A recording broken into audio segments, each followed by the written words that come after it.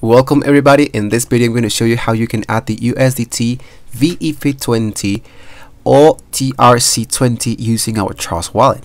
So actually BEP20 and TRC20 are different networks that are operating our tokens. So first of all, what you guys need to do is to go into manage tokens, which is right above in here, and after you select this option, just go ahead and select USDT. So you can see that there are a lot of Theta, but they run with different networks. So I want to enable TRC20 and I want to enable BEP20.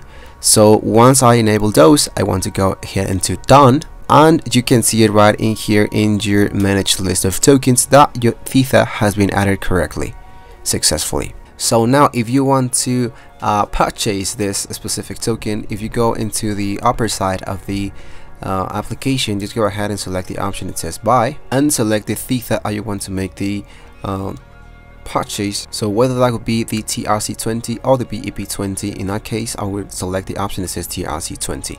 So in my case, the total minimum purchase is of $50, so I'm going to go ahead into next. You can accept all the cookies if you want to, and after you go into Binance Connect, you need to make the payment inside Binance.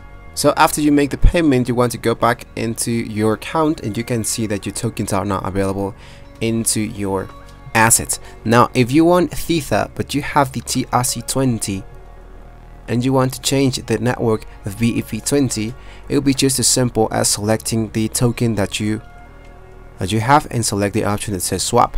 I'm going to go into swap USDT and I want to receive same Theta with another network. And lastly guys, just in case that this does not work for you guys, just go ahead and go into the browser and tap into pancake.finance/swap. So once you are in here, what you guys want to do is to connect your wallet, and after that just make the conversion of the token that you want to make the swap for. Actually this one runs almost for every single token, so this application inside Trust Wallet is really simple, easy and great. So there you have it guys. Don't forget to like and subscribe to the channel if you want to see more about Trust Wallet. Thank you for watching the video and I'll see you guys on the next one.